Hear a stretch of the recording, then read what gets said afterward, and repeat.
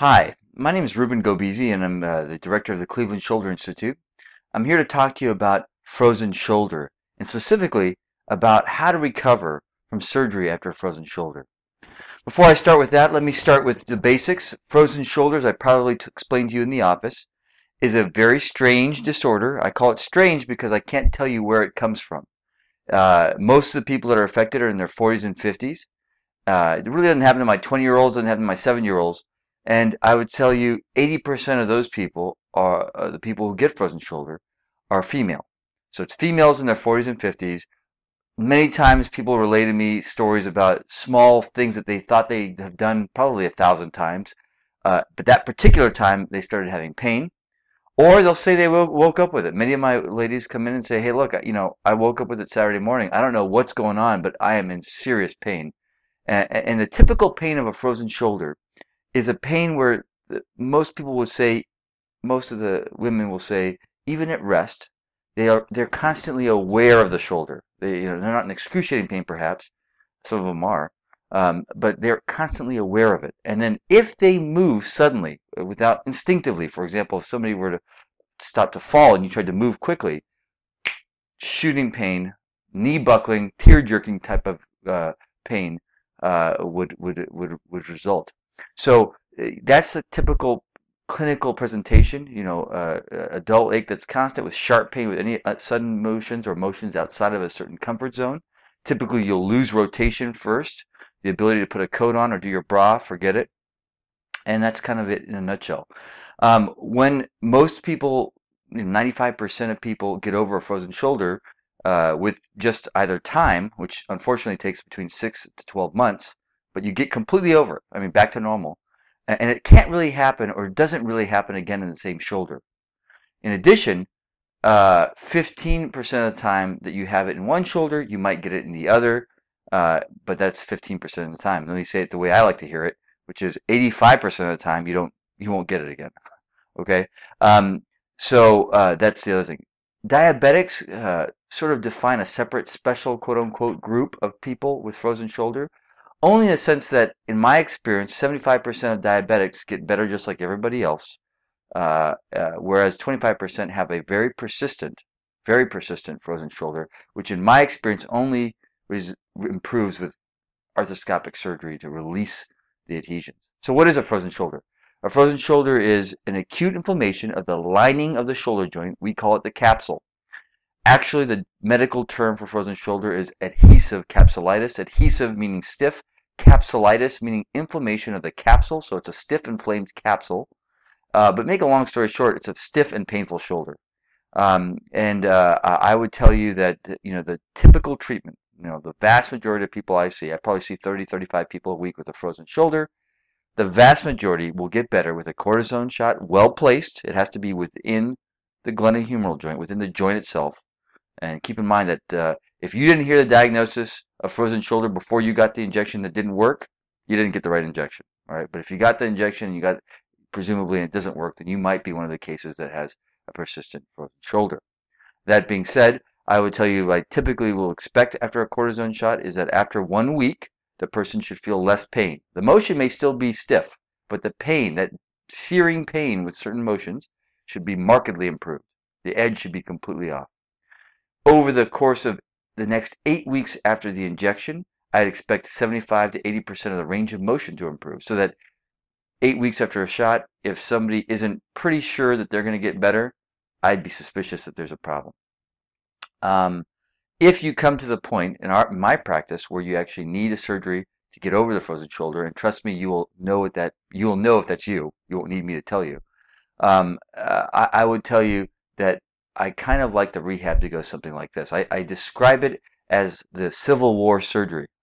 What I mean by that is it's intense. During the Civil War, as you may know, they did, and I hate to be gory, but I'm just trying to give you an absolutely crystal clear image of this surgery because it's true. They used to do open air out in the battlefield amputations. They used to give the soldiers a stick in their mouth and a shot of brandy and say, here we go. It's kind of like that. That's the bad news. The good news is it works, and it works quickly. So what I tell you is typically you would have surgery, let's say today, The surgery takes about 10 minutes to 15 minutes at the most. I achieve full range of motion before I leave the OR. Many of the ladies, I haven't had that in a long time by the time we get there. Then the challenge is to keep that range of motion over the next 3 days. And that's really the tough. If you keep it for 3 days, despite or in spite of the pain, it's yours. You own it. But if you don't, then you really risk if it's too painful after the surgery, you really risk refreezing, if you will, for the scar tissue to reform, and really it'd be a wasted surgery.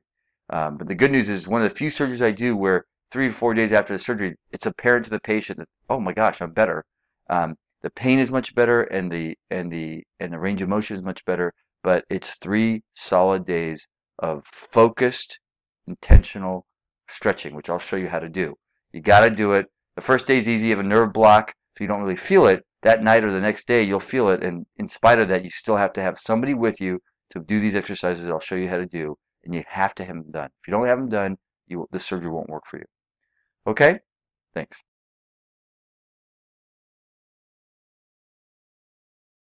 So here we are in our Civil War surgery as I described to you before.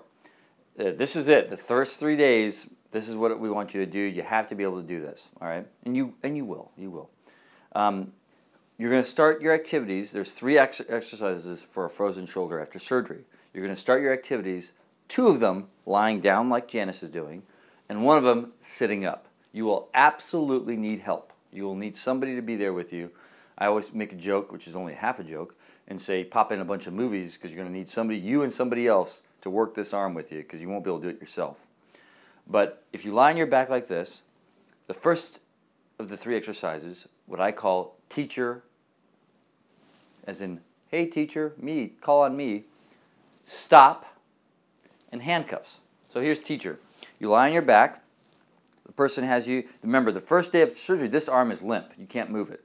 So you're going to need somebody to hold it. In fact, you're going to need somebody to do this for 3 days. You're going to have somebody hold the back of your elbow. And this is very important for a frozen shoulder. If you hold it up here, the person bends their elbow, you can't get real shoulder motion, which is here. You have the back of the elbow here like this, okay, where the end is. And then they push you all the way up. Okay, very important, because I won't leave the operating room until I can do this, okay? So you're going to have this when you leave the hospital. And they push you all the way up like this, okay? They push you all the way up like this. And that's it. That's the first motion. And they're going to do that 1,000 times. How many times do I do it? 1,000 times, meaning as many times as you can do it, constantly.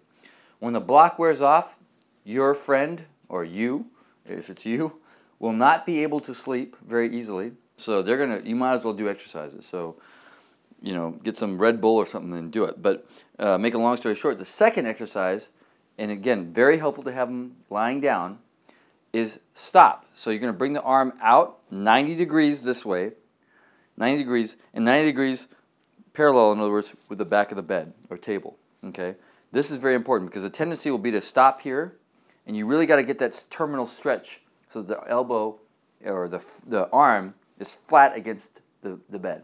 And so 90 degrees. So bring it out, 90 degrees, stop. So you're doing stop, okay? Not stop, stop, just like this. That's why lying down is very important. You're going to do that 1,000 times. And you notice the position of the forearm.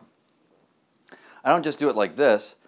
I don't do it like this, in other words. You see this? This would be getting the hand flat to the bed. But it's actually very important to have this rotated out this way because it stretches the capsule anteriorly and inferiorly, which is where frozen shoulders lack post-op. So you really want to get that forearm flat to the floor and the arm parallel or flat to the bed, okay? And that's really important there, all right?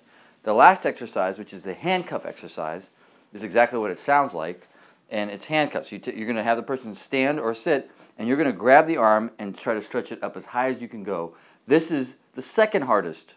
The hardest is probably going out to the side, but the second hardest, or at least as hard maybe even, is getting the arm behind the back. And again, you got to do it. If you do those 3, teacher, stop, handcuffs, 3 days, I think you'll be real happy with this surgery. Go for it.